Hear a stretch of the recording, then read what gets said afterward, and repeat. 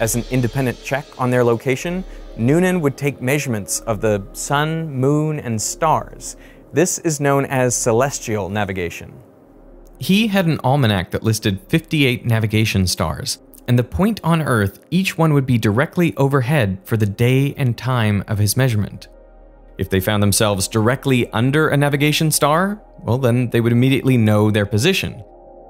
But generally, they would not be that lucky.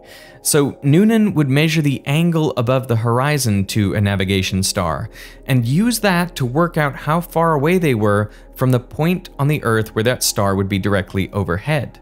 So he could trace out a circle on the globe of possible locations.